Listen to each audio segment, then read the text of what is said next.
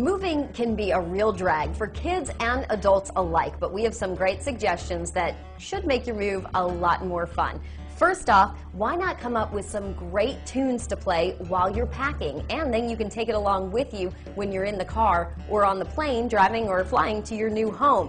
Another great idea is to get your family to come up with a list of hopes and dreams for their new home. This is an excellent way so that everyone is excited to start their new life. And finally, why not pack up some really cool surprises inside of a box so that when you're unpacking, it makes it more fun for the kids. We hope these tips gave you some great ideas on how you can make moving fun.